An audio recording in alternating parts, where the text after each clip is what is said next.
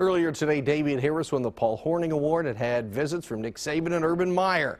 Well, he's the best football player in the state, folks, and he's the subject of tonight's KSR Minute.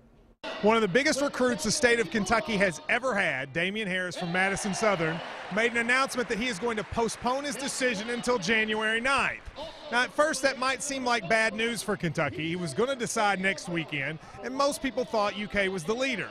But if you're Damien Harris, you can understand why he would do it. Well, first of all, he's going to take a visit to UK next weekend, and I think he wants to see who they hire as the new offensive coordinator. Do they go with a guy who does the air raid, which was the system that he was considering coming to play for, or do they go in another direction? Now, Damien is a star, but he's going to be choosing between Kentucky and Alabama. I don't have to tell you what kind of program Alabama is. What does he do? It's a lot of pressure on a young guy. Stay at home or play for the best program in the country. On the basketball side, it happens a lot, and more often than not, Calipari gets those kids to leave home and come here. Now it's reversed. They did it with Matt Elam. Stoops was able to get the Kentucky kid to stay. Now we'll see if he can do it with Damien Harris. I'm Matt Jones, and this is the KSR Minute.